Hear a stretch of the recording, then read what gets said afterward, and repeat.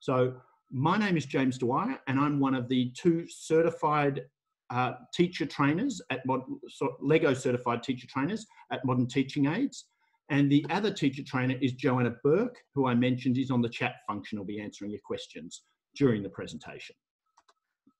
Okay, so to give you an idea of what we'll be covering in today's webinar, we've gone to, basically we'll be showing you the Spike Prime kit. We'll go through some of the sensors and the programmable hub. We'll review the software, which is the sort of real powerhouse behind this product.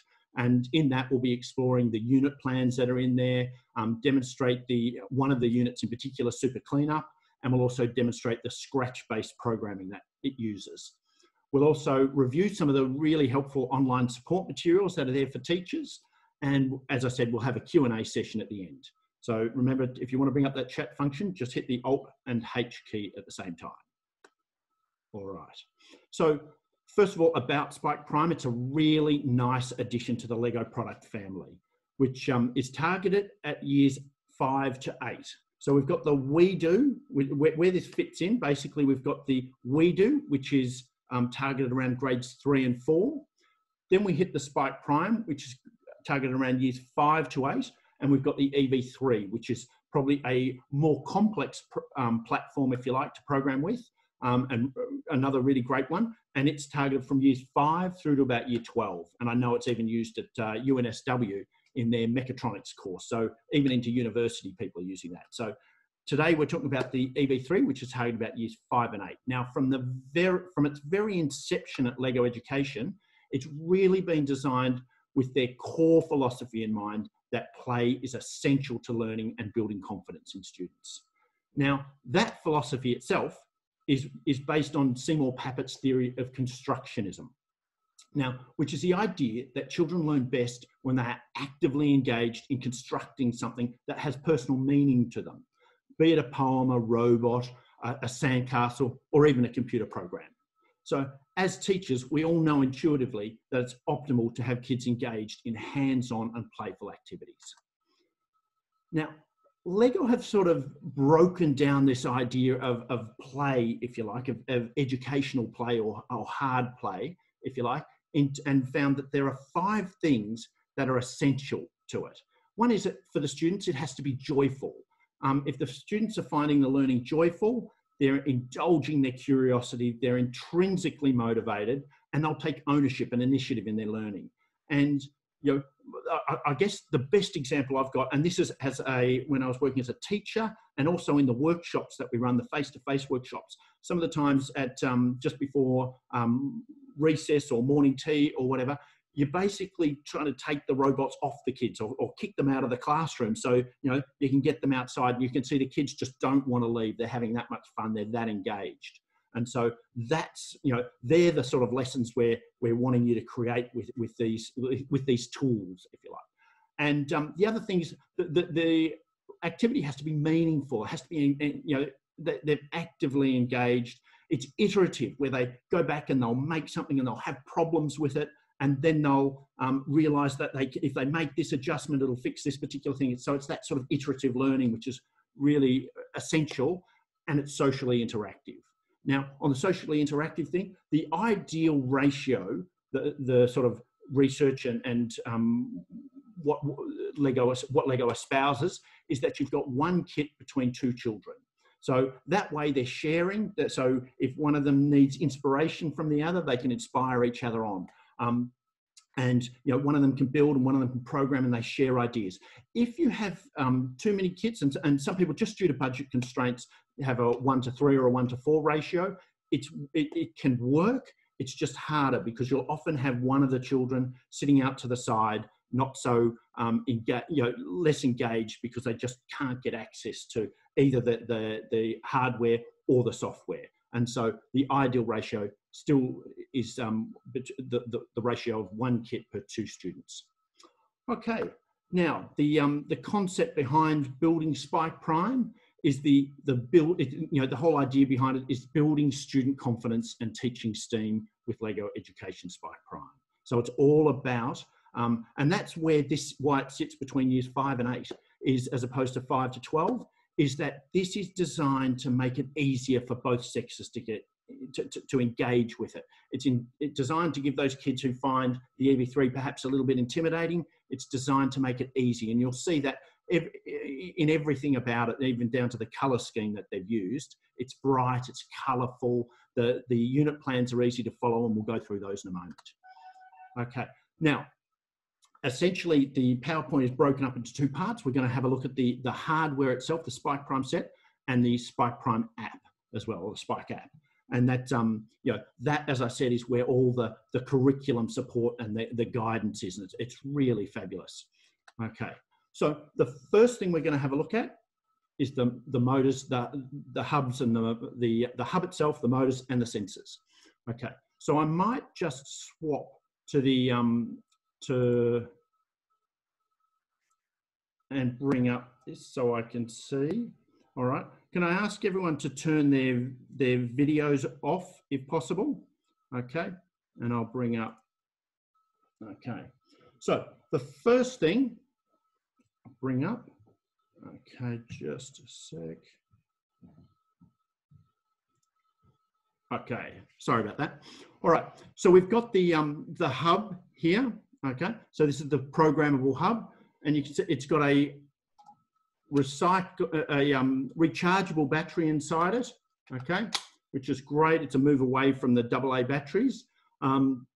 It's also got here. It uses to charge the recyclable battery. It uses a standard micro USB connection there. So it's the same one that Android phones use. It's the same one that lots of different devices around the house use. And so it's great to put a standard port in there. At the other side, they've got the little speaker.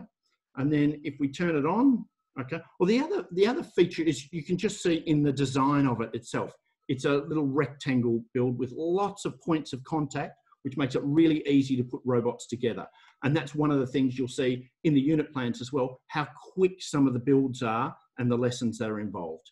So you can see there's so many different ways it can be attached and created. So you turn it on here, and you'll see the screen lights up, and it's got a 5x5 matrix on the front, which can display letters, images like that love heart, and letters and that sort of thing, words and numbers. Okay, so the other thing you'll note is it's got 6 ports to connect, okay? And you can connect up either motors or sensors. It doesn't matter. On the EV3, you used to have to connect sensors to sensor ports and motors to motor ports. This doesn't matter. All 6 ports can be used for either motors or sensors. So that's a really nice advantage or improvement, if you like. Okay, now we'll jump in and I'll just bring up some of the software. Okay, and we'll have a look, because this is also, not only is it a programmable hub, it's also a sensor. It's got an accelerometer in it. So I'll just share this screen for the moment.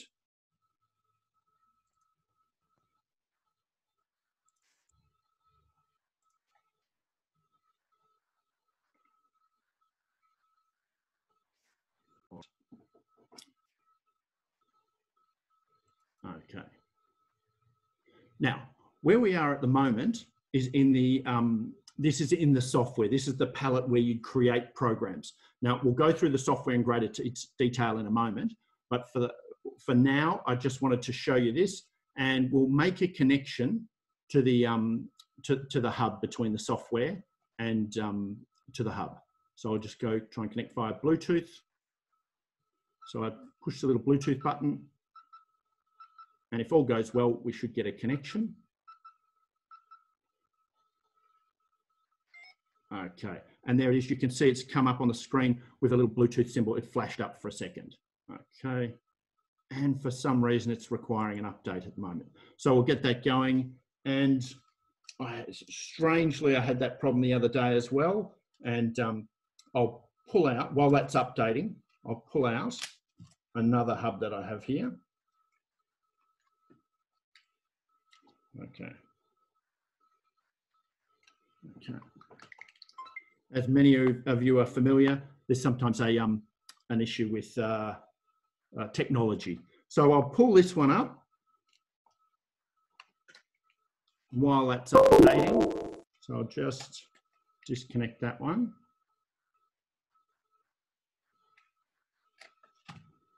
Okay, and we'll do a cable connection.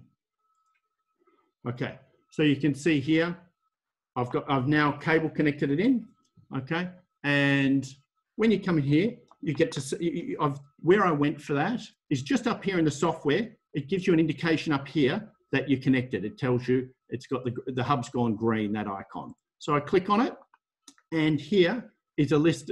This gives you a bit of information. This hub has been called MTA-10. So essentially you can name all the hubs for when you're Bluetooth connecting devices. Okay, it tells me here that the battery's 80% charged, and it would tell you what OS is on it. You can also go to this manage programs. I'll come back to this screen in a moment. Manage programs, and it lists here all the programs that have been loaded into it.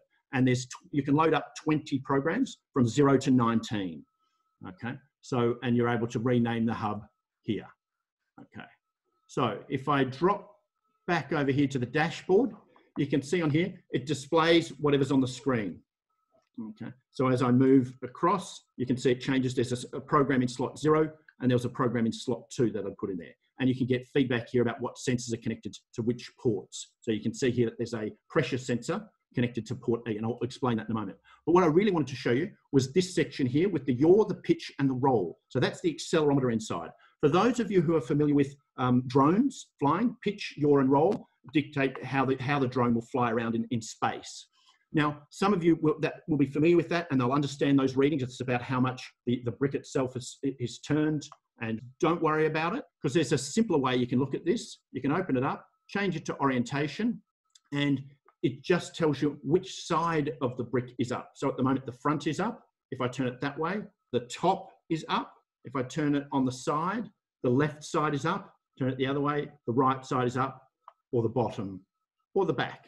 Okay, so you can use that information to do things in your program and create programs. So you can use it either in that very simplified, which orientation is up, or you can do it in tilt angle and accelerometer and gyroscope, that sort of thing. So hopefully that gives you a little bit of an idea. Okay, so we'll just jump back out, and then I'll introduce some of the other sensors for you as well.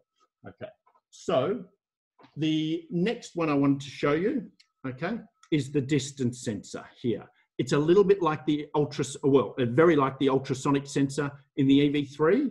And so it's a nice one. I'll plug it in, and you can see as I've plugged it in, up here, it's just displayed an image of the distance sensor here, and it's giving me live readings of it. So you can see as I narrow it down, it's giving me readings. It's telling me that my hand is about 15 centimeters away. Okay. You can use that sensor for your robot to detect how close it is to a wall or an object as it moves towards things, that sort of thing. So if it goes below a certain threshold, maybe you want to move your robot back. You know, so there's all that sort of feedback. And those sort of things are used in automatic doors, are used in those taps that you put your hands under, you don't have to turn, they automatically turn on. All sorts of places you'll find sensors like that. Okay, the next sensor I want to show you is attached here. Okay, that's the pressure sensor. It looks very much like a touch sensor. Okay, and you can see as I press down, okay, it's the previous touch sensor used to, it was either give you a reading of on or off, either it was pressed or it wasn't pressed. Okay, and this one you'll see at the moment it's showing 0. It looks like it says on, but it's 0 newtons. As I press down, you'll see that'll change. I'm now applying a pressure or a force of 4 newtons on it, and it goes all the way up to 10 newtons, okay, at full pressure. Okay, so the force sensor is a really great addition to it. Okay, so you can use that to control motors or determine how much pressure is applied in the super pickup gripper that I'll show you after. Okay, so there it is, the force sensor. Another one is the color sensor, okay, which I'll show you here. Okay, and you can see as I plug it in, it will automatically be detected and appears there on the screen. Okay, so it appears up here. It's telling me that it's connected to port C. At the moment, it's got that little icon showing that no color is being detected. As I wave this yellow block in front of it, you're getting a yellow. As I put, you know, whatever color I put in front of it, it will get a, it will read that. Okay. And for those who are familiar with line following and that sort of thing, you can swap it over. You can come back in here. You can see here all the sensors are connected, and you can swap it over from detecting color to reflected light mode, which will give you a reading of grayscale for those who are familiar with it. If you're not, don't worry. You can use it in color detector mode, but this will give you a percentage of how much light is reflected back into the sensor. Okay, so a really great addition to the sensor range there as well. Okay, so in addition to the sensors there that we've got there, there's also, we've got these motors as well. So we've got the medium motor and the large motor.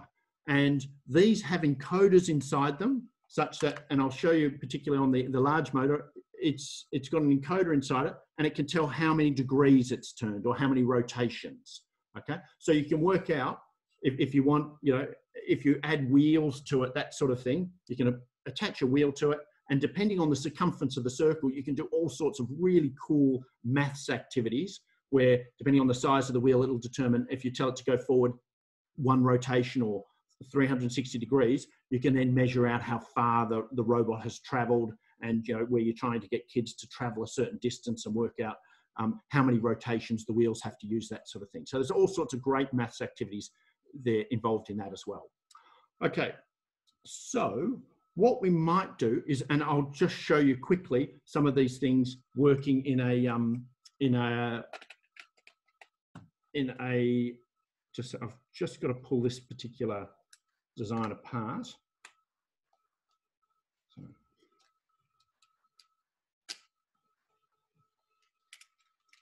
okay, I'll rebuild that in just a moment. Okay, but so you can see I'm detaching all the motors and at the moment, okay, or the sensors. Okay, so if I attach this on, what I want to show you is how we program this particular brick. Okay, so I'll attach that onto the back of it, okay, and I'll attach that into one of the ports. Okay, the other thing I'm going to attach down the bottom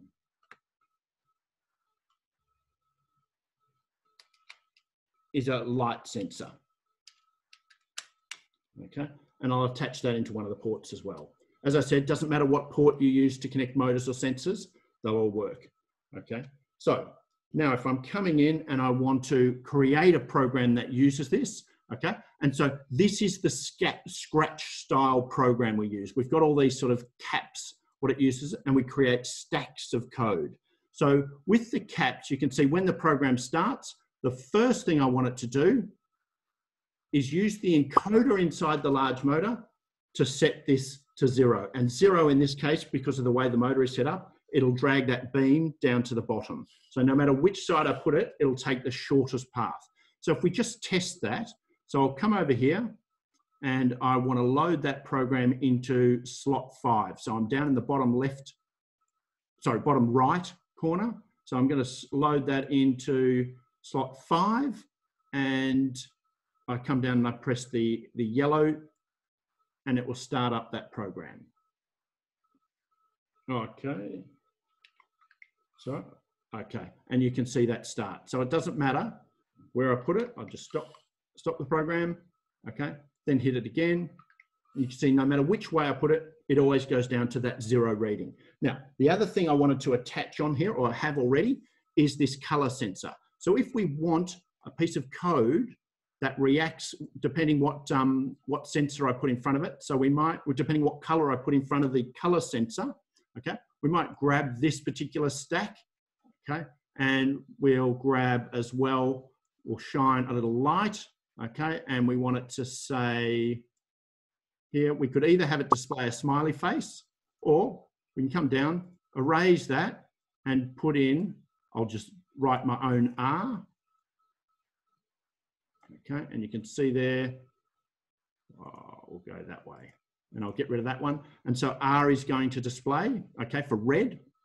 And then I want it to play a sound. So I'll come up here and I'll grab a little cat meow, okay. And then I want the motor, which is connected to port A, okay. I want that to move in a clockwise direction. Well, not one rotation, but I'm going to use degrees, but let's say 180 degrees. So I'll just type in there 180. Okay, so now when I run it, the other thing, what we might do is duplicate this as well. Okay, so I just right clicked on the hat, and so I want to now change it. So I want one red and I'll have one blue. Okay, and this time around we'll change that. Okay, and rather than display R, I'm going to change it, just clicking on that. It'll now do a B or what looks like an 8. I can come in, I can select a different sound. Okay, so add a sound, and you come in here and you get all these sounds. Okay, and just a quick one, we'll do maybe we'll go with the basketball. You can come into this sound editor, you can edit sounds, you can record your own, you can trim them. There's a whole bunch of bits you can play around with. I'm just going to select the standard one. So on one side, we're going to have it, if I put a red in front of it, it should display the R on the screen, it should do a cat meow, and then it should rotate in a clockwise direction for 180 degrees. I'm going to change this one to 90 so we can see a difference and make it go anti-clockwise. Okay, so now we should get a different reaction. I'll upload that program into slot 5. So if I put a red in front of it, okay, you can see here, I get the cat meow. Hopefully you can hear that. If I put a yellow in front of it, I get nothing. And if I put a blue in front of it, it goes back the other way. So meow that way and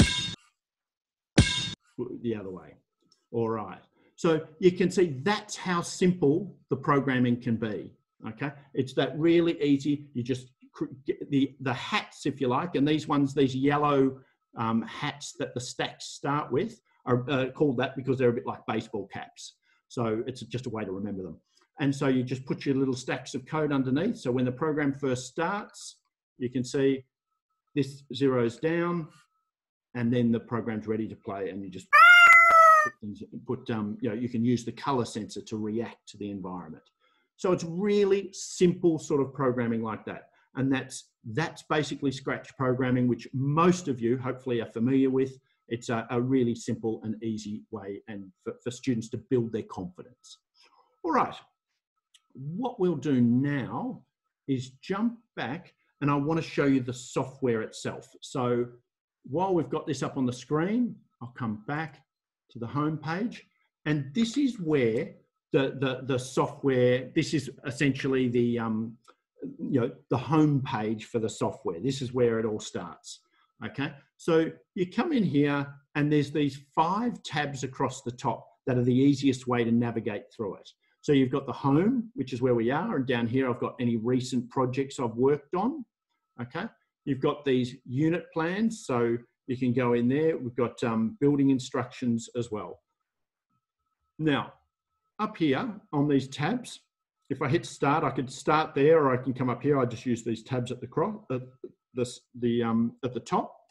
Now, this tab is where when the kids first arrive and you're just working with the kids, this is where you come in and you start doing some activities, say programming the hub and getting it, you know, testing it and making sure it works and you can connect it up. Okay. Then you come across to motors and sensors. Okay. Here. And that's where you do some activities which you're exploring how to control, a bit like I did before, where you might work out how to control sensors and motors, or use reacting to sensor feedback and manipulating the motors. Okay, and then there's a great little activity, and I'll show you a video from this later.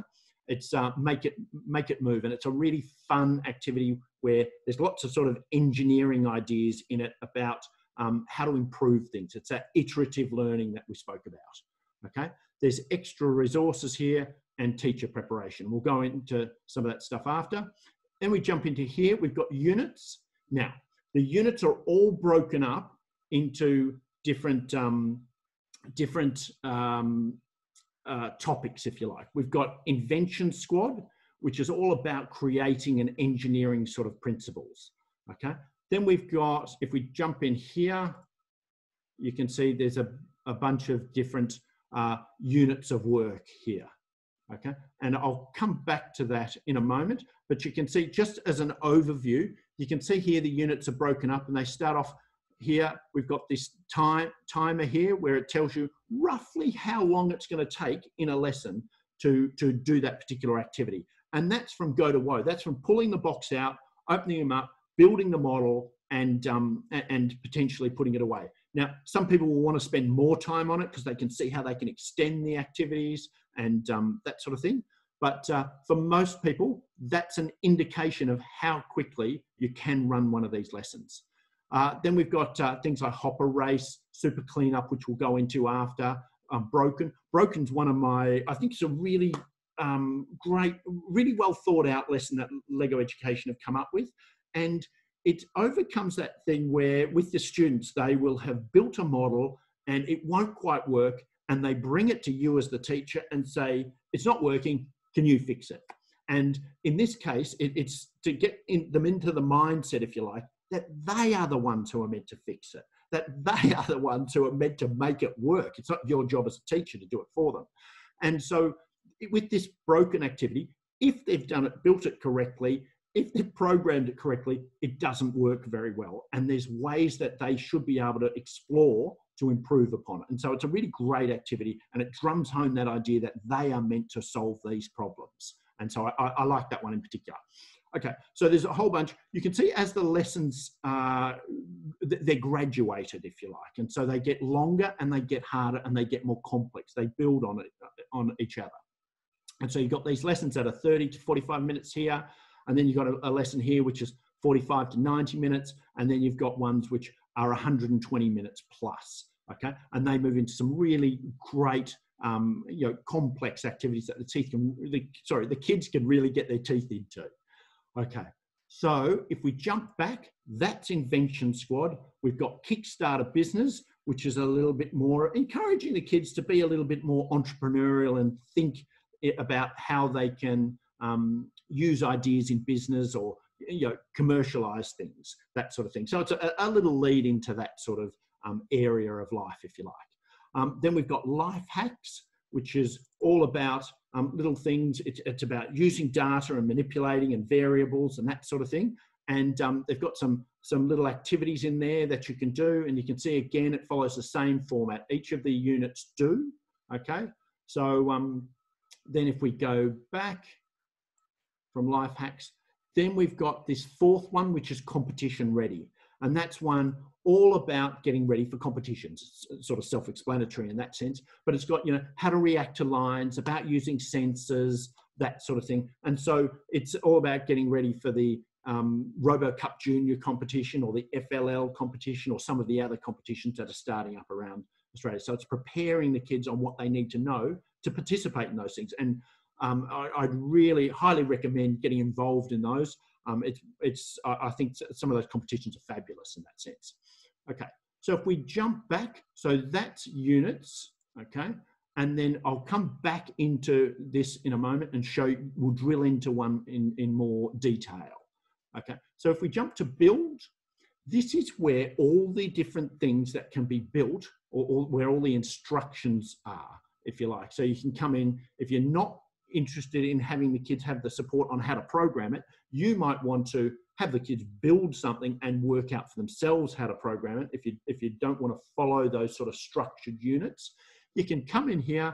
The kids have got the instructions to build it, but no instructions on how to program it. So you can just take them in here. So there's all sorts of, everything that's built can be, the instructions are here, okay? It tells you how many steps are involved. Say this tabletop game has 25 steps. This break dancer has 33 steps. So it tells you how long it's going to take for them to build, okay? Then we come to the last page, which is My Projects. This is where all the kids or the students' programs are, okay? So you can come in here and you can, you can delete programs, you can duplicate them, you can rename them, that sort of thing. So in here, in this section. All right, so if we jump back to the units for the moment, what we'll do is come in, and this is into Invention Squad. And so all the units, as I said, we'll go through one of these and we'll go through Super Cleaner.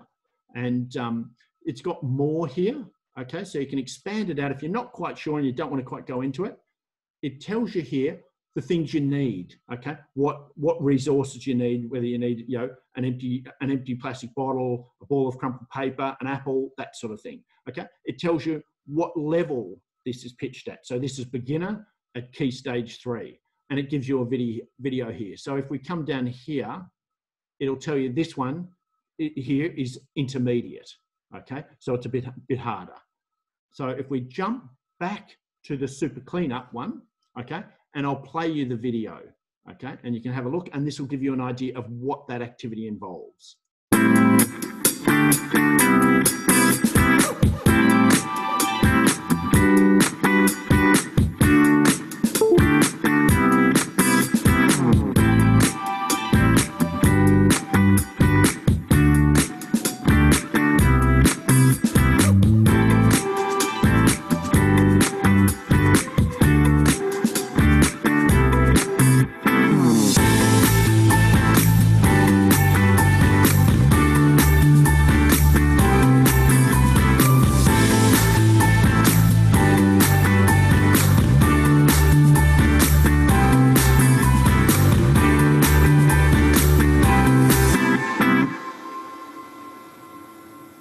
Okay, and you can see there it gives you a really great video that Lego have put together that you know, it gives you an idea of what the kids are doing and will hopefully excite them as well. So if we jump into the actual unit plan, we come in here, and this is the screen that opens up. Okay, now you can see over here there aren't so many blocks over here that the students can program with. Now the reason is this strips it down. It's the whole idea behind, we don't want to bamboozle the kids. We want them to have a really, at this stage, these are early steps where the kids are just sort of following the examples. So it gives a very limited palette that they can then use to program with. So you can see here, we're just dealing with motors and events and some more motors, some more advanced motors that are available and used for this particular design or mechanism. So over here, we've got the tutorial. This is where all the guide is, if you like. And at the moment, we're looking at 1 of 8. So there are 8 steps in this. And Lego start off with this, they've got this 5E philosophy. And what we're trying to do at this stage is engage the students and make them understand, you know, sort of want to be involved in this. So it asks the question, did you see rubbish on your way to school today? Wouldn't it be great to organise a day of tidying up? It's a big job, so you're going to need some rubbish grabbers, okay? How can you find the best grabbers for the job, okay? So it starts off, we've given them a question to try and get them involved and engaged in this. Now, the first thing we need to do is actually build the grabbers themselves. So it jumps in here, okay? And we're going to test. Part of this activity is to test the merits, if you like, of two different grabber types. And I'll show you those in a moment. So we've got this super cleanup. We're going to build this particular controller here. Okay. So, and it's broken up. It's broken the building process up into 3 steps. Okay. The idea here is that the kids can potentially be building these at the same time, or they can share around the actual building process. So they might work together to build them. They might work them separately at the same time. But it's with the kits and the way they're designed and the building instructions, 2 or 3, potentially 3 kids in this case, could be all building things at the same time. Okay, so if we jump into one of the set of the instructions, so we'll jump into this grabber 2. So you come in and you click in, and it tells you what the mechanism up here is that they're trying to build. And it tells you here what pieces of Lego they'll need. So they can grab these 1 of those and 2 of those bits, and they can start putting them together. And you can see, click it in place, and the next bit here, and you know, it gives you a guide. Again, for this part, you need these particular bits, and you add them in. And so the instructions are cumulative and just build on each other. And you can see as we go along, you start to create the actual model itself. Okay, and at this stage, I like to reference the 19th century, well, the 19th century German statesman who goes by the name of Otto von Bismarck, once said there are two things that you don't want to see being made. One is sausages and the other is laws. And I like to add to that, what you don't want to watch being made is Lego, okay? So it's great fun to build, but it's tedious to watch. I find it personally tedious to watch someone else labouring over it and building it. So, but I love building it, but not interested in watching it. And on that basis, I've pre-prepared one here, and I'll just fire up the and share the screen at the moment. So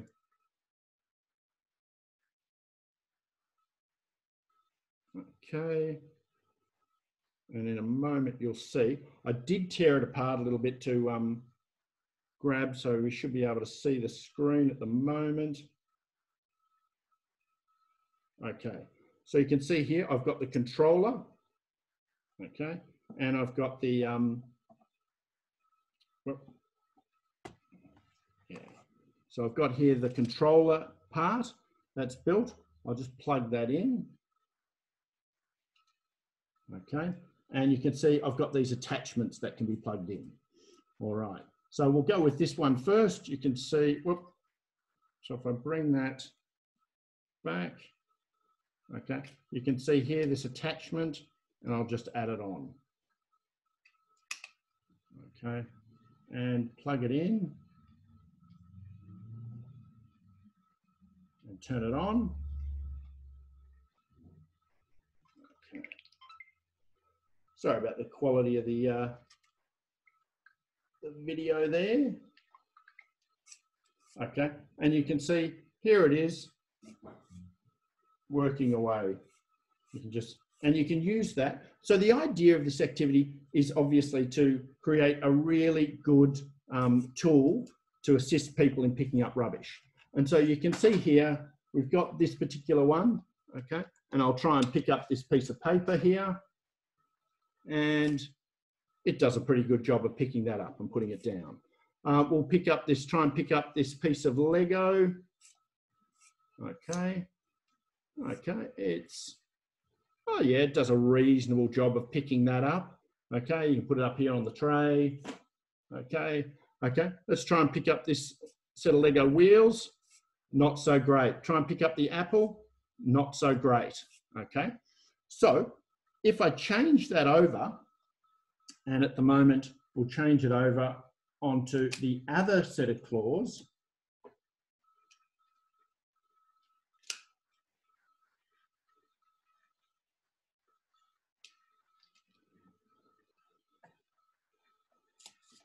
Okay, and this time around, let's try and pick up some bits of Lego. Okay, get some of those other things out of the way. Okay, so if I try and pick up some bits of Lego, you can see it's terrible at it. But if I try and pick up the piece of paper, it can do a reasonable job. Okay, and if I try and pick up these wheels, okay, it does a pretty good job. Okay, you can see as I move that around. Okay, if I try and pick up this apple, oh yeah, it does a reasonable job. Okay, so you can see there, we can use it to pick up different devices. And so I'll just swap back the video now. Okay.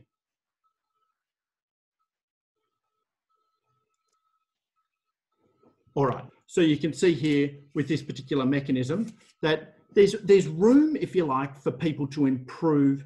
The speaker is not working, please. Different speaker, just a sec.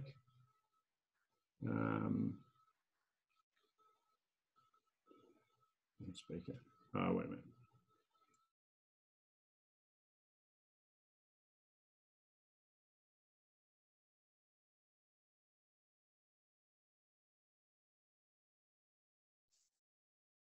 I think there could be something.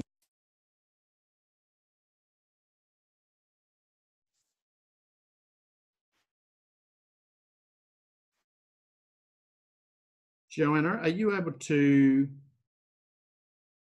tell the, are you able to type in whether my sound is working correctly?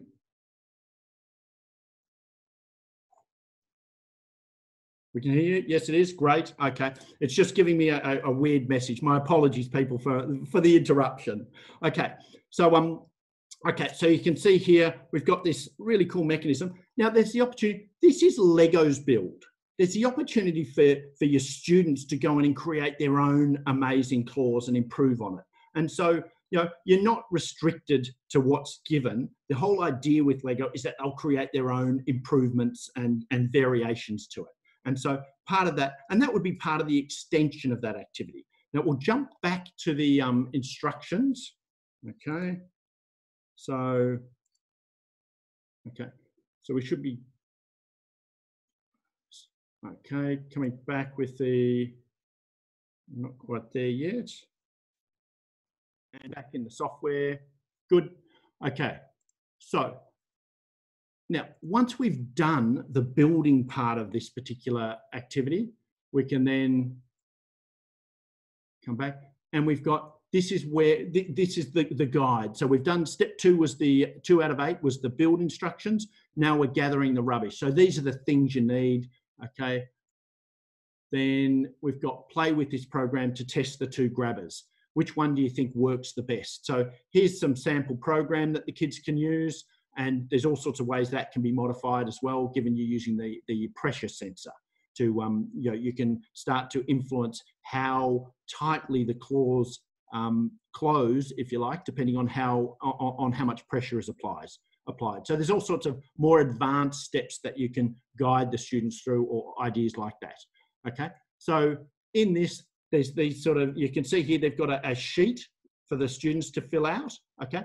That's available online, and we'll jump online in a moment for some of the great teacher resources that Lego Education have got there as well. So you can see here we're doing test 1, and this one is testing how effective both of the grippers are on picking up objects of different size. So you can see I had difficulty using this particular claw to pick up objects really small, like the pieces of Lego. However, it was quite effective with the apple, that sort of thing. So the students are taking this information and they're graphing it and putting it in a table and working out how to present information. So there's lots of nice sort of other curricular areas that this can cross over into as well. So now the test 2 is about object weight. So how effective were the 2 different grippers at picking up heavy objects? Okay, and the kids can go through and rate those. Okay, and the kids then have to present their conclusion. You can see we're up to step 7 of 8. And number 8 is how did you go? And you might ask the students to create a video recording and explain the outcomes of their research, if you like. Okay, so and there's also the ability to do extension work from there and make more complex programs, have them spend the time creating a better claw that will pick up small things and large things. So, and they can modify it in that way. Now, so that's how one of these units work. Okay, so if we jump back into the units here, Invention Squad. Now, I've shown you the lessons. Here, next to the lessons is teacher resources. And we can go from there and just click on this, and it's got more information online.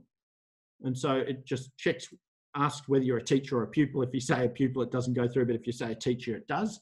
But in here, okay, and I'll drag that up. All right. Okay. So we're now online. Okay. And this is where so we clicked on Invention Squad. So we've gone to the Invention Squad section.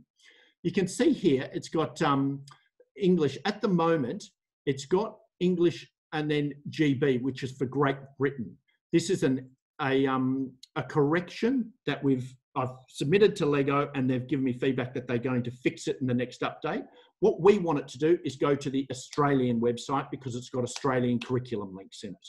So if I change that to AU, we'll go to the correct website. So I just changed it from GB to AU to go to the Australian website, and it's exactly the same. However, this time as we scroll down, we can see all the lessons that we're in. We're going to go to the super cleanup one because you've seen the app part of that particular unit of work. And here it's a bit more fleshed out, okay? And it takes the time to take you through the 5 E's, this engaging the students, exploring with the students, explaining things, elaborate and evaluate, okay? So that's the 5E process. Now over here, you've got things like key objectives, things you'll need, a list, that sort of thing, but also additional resources.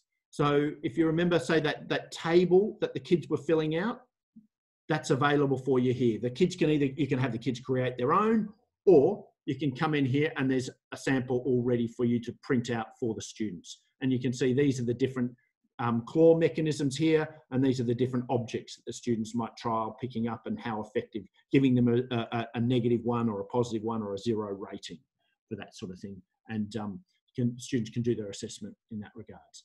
So I'll just click back and we'll drop back into that unit plan where we are. And then we've got here the unit, the education standards. So this links to the Australian curriculum, the technology strand, and you can see here all the possible curriculum links or outcomes that can be ticked off with this particular unit here.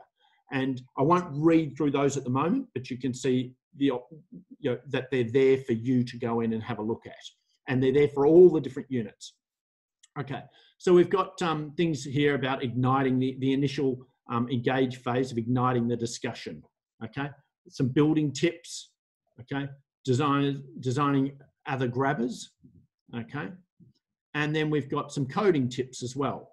And then we come down and you can see as we're scrolling through, we're going through these sections here, but how to differentiate it, how to make it easier, how to make it harder, how to adjust it for your students. Okay, there's also assessment opportunities, and that covers off how the teacher might do assessment and self-assessment by the students, along with peer assessment as well. So there's a little guide there about how you might implement that. And then we come down to some other extensions in the language arts extension, maths extension. And then they've got another one here, which I think is quite cute, if you like. And it's where kids who are interested in this particular unit might be interested in various career links. And in this case, they've got it to link to someone who enjoyed that particular unit of work, might be interested in agriculture or horticulture, business and finance, manufacturing and engineering. And so there's a whole sort of guide there for you. Now we'll jump out and I'll jump back into the presentation. We're almost finished. So I'll just shrink that, and here we are in the presentation, okay? And they're the units, as you can see, applying the engineering and design process in the invention squad, developing computational thinking skills in Kickstarter business, programming with variables and data, applying the engineering design process with the robotic challenge. Okay. I'll play you this quick little video. Okay. 1, 2, 3, go.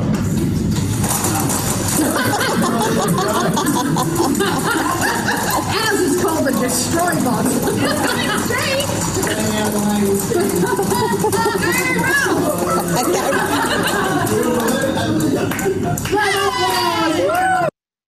Now, the reason I show you that is to show, that's the example of the sort of the fun and the engagement that you have with groups.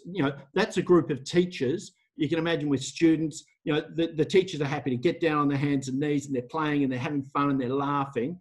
And it comes back to that idea, pause the video, but it comes back to that idea that the play needs to be joyful. It needs to be meaningful. You can see it's engaging. You can see that, that's those teachers in that workshop, and we run face-to-face workshops.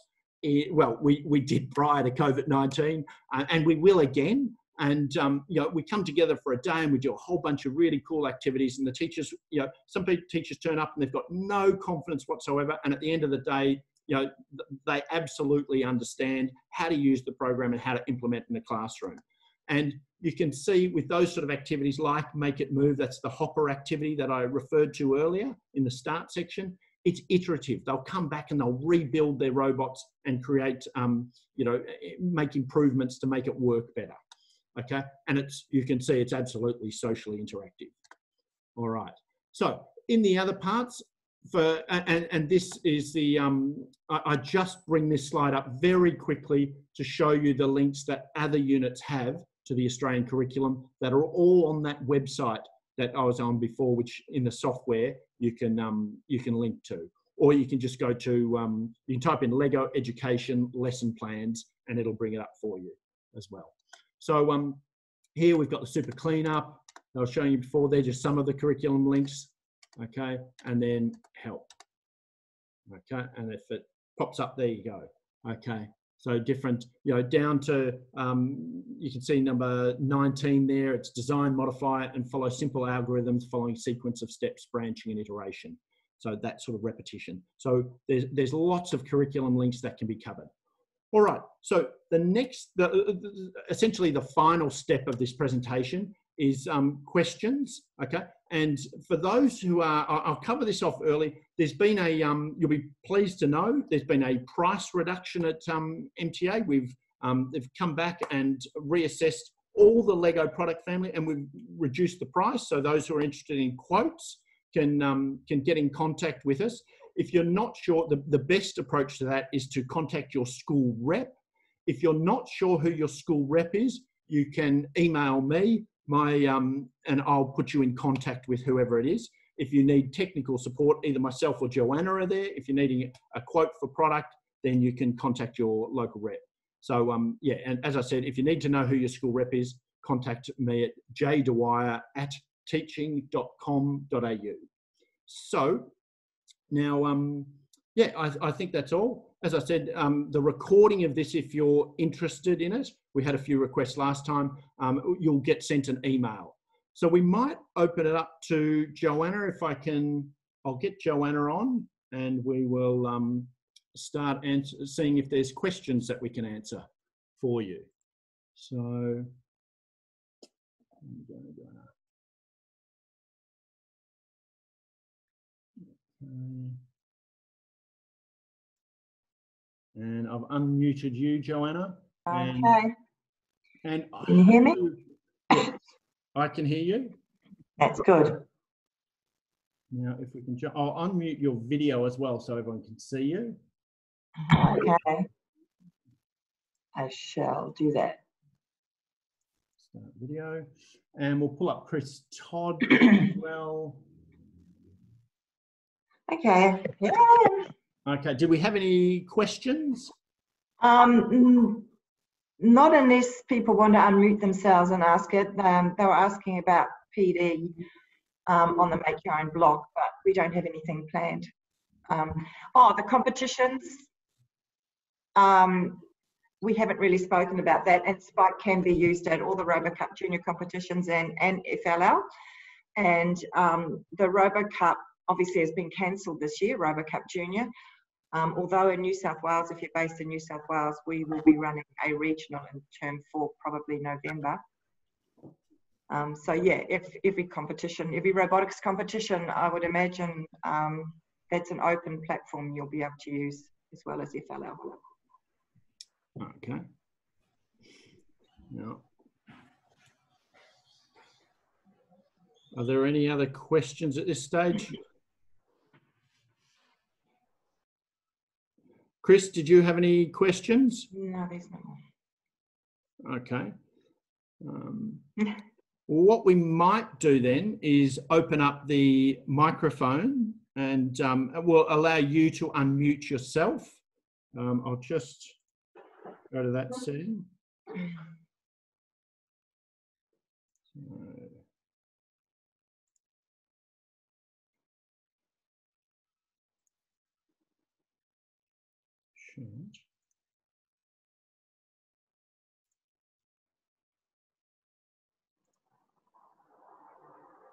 Okay. If anyone would like to ask a question, you should be able to unmute yourself. If you can mute yourself after, that'd be great, just so we don't end up with too much background noise.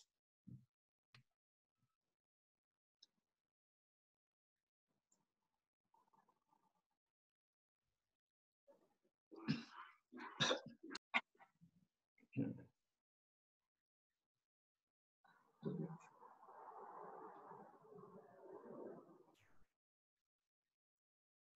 Okay.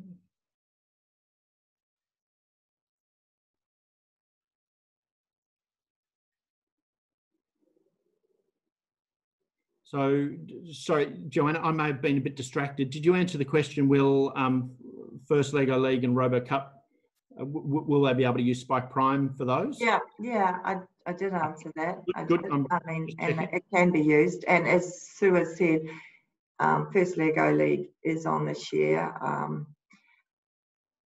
And those details they'll be able to find online, but Good. It's at the competitions, yeah, definitely Spike Prime to be used. Chris also mentioned Robo Rave, so Chris might like to speak. I don't.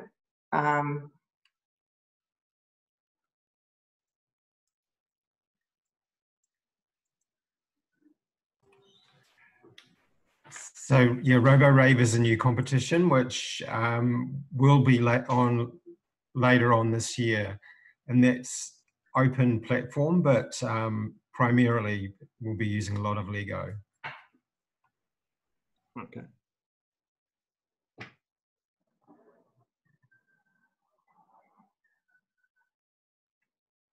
You must have answered all their questions, James. Well, if we don't have any questions, yeah, then thank you to everybody who has, joined us and participated. We hope you found it informative. Yeah, if we don't get any questions, we'll close it up in a minute or so. And yeah. And maybe they can come along to our workshops in the future. Yes. And if any of you would like to have a one-on-one or have a demonstration, if you'd like to email James, he can put you in touch with your school rep, and they can make it a time to come out and see you and demonstrate your Spike and help you out with anything else that you may need helping out with. Yeah.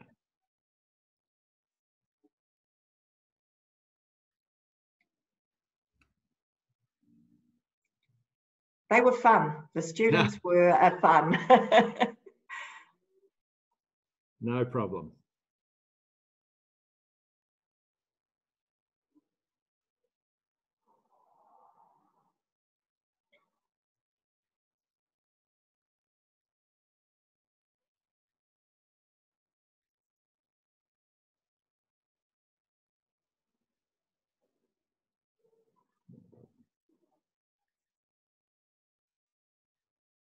Okay, it looks like all the questions are answered.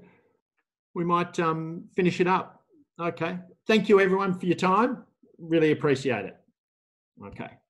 Thank you.